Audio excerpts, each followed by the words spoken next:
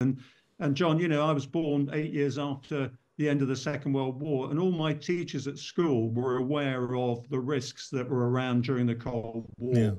I'm hearing the same rhetoric. I'm hearing the same language now from what are potentially, again, fascist and communist regimes. A lot of people are saying, I've been saying it for a while now, it's a lot like the late 1930s, and we can't afford to be complacent. So what are your thoughts on this? Do you think we need to be ready to be called up to fight Russia? Well, John, I think the whole strategic landscape suggests we need to gear ourselves for conflict at some stage in the next 5 years. We've got a totalitarian sort of almost alliance. They're certainly acting in concert between Russia, China, Iran, and North Korea right now.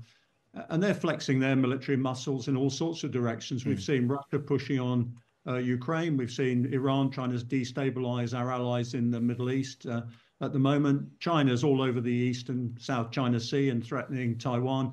And this week, we've seen North Korea threatening South Korea. So it looks like this axis of autocracy is starting to use its military muscle in support of its diplomatic and also economic collective objectives. So I think Patrick Sanders is right. I actually had this conversation with him a year ago, and I did ask him whether he thought that he'd need national service to boost the army, particularly in view of the lessons coming out of Ukraine. And I think one thing that we've learned from Ukraine and indeed Israel is that if you're involved in a major war with your neighbors, you're going to need to mobilize the whole of society. It's not just about the armed forces. Where do you stand on that? What is your own personal opinion, Chris? Do you think we do need, I don't know, certainly to ramp up our preparedness for mobilisation, but what about the idea of national service? Have we got well past that now? Haven't had it since, what, the 50s? No, I think the concept of national service can be modernised. If you look at, I think it's 7 of our European allies, they have national service. Let's take one, Denmark.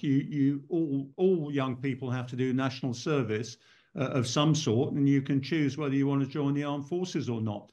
And I think it's probably a concept, if it's updated, can have its time again. It teaches a lot of skills that people need in the workplace, particularly the workplace that is evolving now. It gives people discipline, a sense of belonging. It offsets gang culture. There are all sorts of social economic benefits that come from it if we get it right. And I have to say, we do need to be able to regenerate manpower in the same way we're going to have to regenerate ammunition and things like that if we get involved in conflict. And John, I was born 8 years after the end of the Second World War, and all my teachers at school were aware of the risks that were around during the Cold War. Yeah. I'm hearing the same rhetoric. I'm hearing the same language now from what are potentially, again, fascist and communist regimes. A lot of people are saying, I've been saying it for a while now, it's a lot like the late 1930s, and we can't afford to be complacent. Yeah, well, national service would certainly be a cultural leap from where we are now. Now, what about the regular army? There is something of a recruitment crisis, isn't there? I mean, I was seeing just the other day, how the Royal Navy was advertising on LinkedIn for a retired rear admiral, to be in charge of our submarine fleet. And the on the ground, the British Army, it bans, doesn't it, anyone recruiting, signing up if they have tattoos. Should that be changed? Well, John, I mean, a lot of this is reflected by recent trends that have actually sort of deterred people from joining. I mean, we had the RAF saying they didn't really want sort of white men joining for a while because they had quotas to fulfill on the diversity spectrum. That's ridiculous. We just want the best people for the job. And if you're deterring a section of our community from actually joining, then that's ludicrous.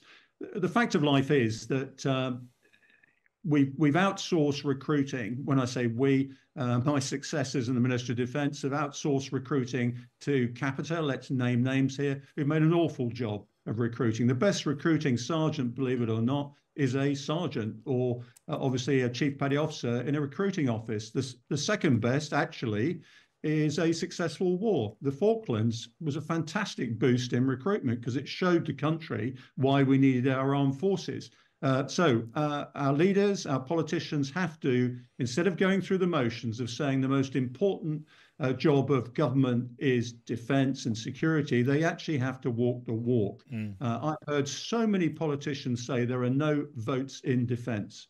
And as long as that is the case, the public won't rally.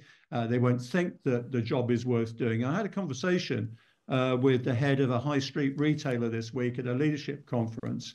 And he said to me, well, of course, the armed forces is just another job, isn't it?